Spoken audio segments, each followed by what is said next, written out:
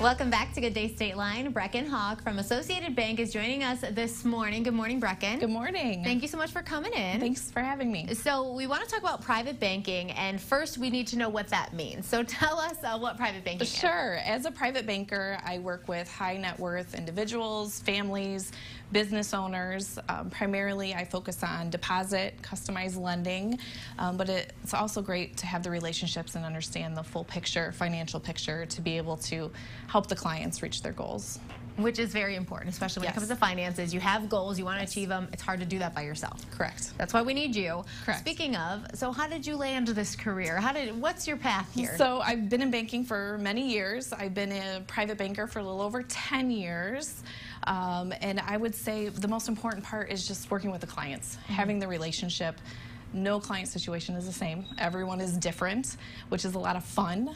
And Associated Bank is a big enough organization to have resources, but yet to deliver it locally is huge and be able to touch the clients. In Rockford, we have a trust and investment right here in Rockford, local people. Someone that works with retirement plan services for our companies. I'm really close with our commercial bankers to be able to help those business owners, and not to mention the retail footprint that we have and our great employees there that help our clients every single day. So much of that is so important, and much like every industry, this year has changed due to COVID-19. So how has it changed for you banking-wise and how you interact with the community? Sure. COVID's changed a lot. I would say, you know, our lobbies are currently closed. Right. But we're definitely open for business. Our drive-ups are, you know, we can do a lot more transactions now through the drive-up. We have clients come into the offices that are comfortable. They just have to make an appointment or go online and make an appointment. I would say the way I interact with some of my clients has been a lot of Skype meetings, which I'm sure you can understand and appreciate, conference calls, however the clients want to interact. We've been able to expand our mobile app so clients can get statements off of there. So we're really touching our clients, communicating all the time, just in different ways. You know, I hate to say positive things from the pandemic, but I think everyone knows what I mean when I say that. But mobile apps and learning all of these new technologies and implementing them in different parts of our lives is kind of awesome. Yes.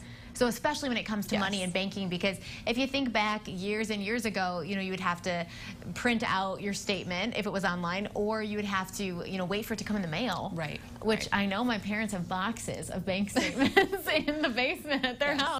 And so now we have it on our phone. And to be honest, I mean, that helps clients too with, you know, people, thieves, really, you know, and so much fraud going on. Being able to monitor and look at it every day, as opposed to waiting for a bank statement to come into the mail, is huge, and it's good that more people are doing it. Absolutely. So tell me a little bit about your United Way campaign.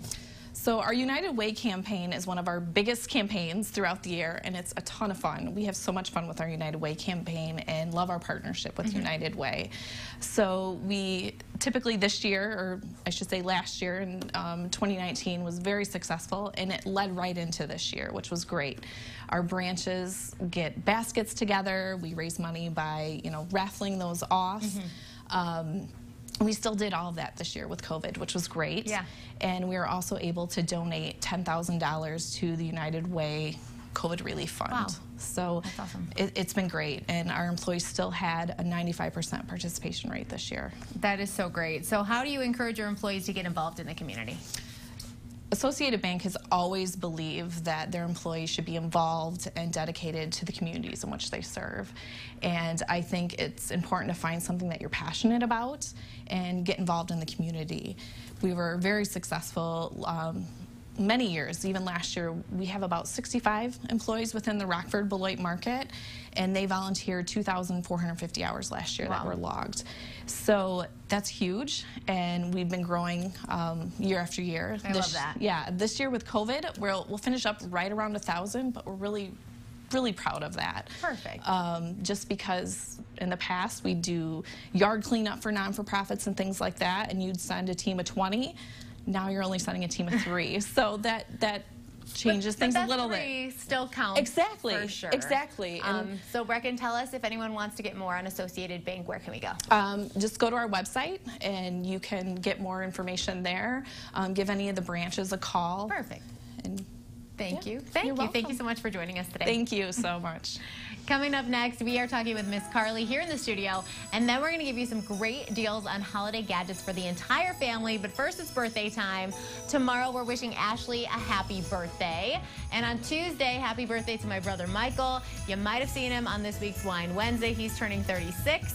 And on Friday, we are sending a huge happy birthday to Kelly Latimer, who is our general manager here at the TV station. We hope you have a wonderful day. Send us your birthday shout-outs at gooddaystateline@WTVO.com. We'll be right back.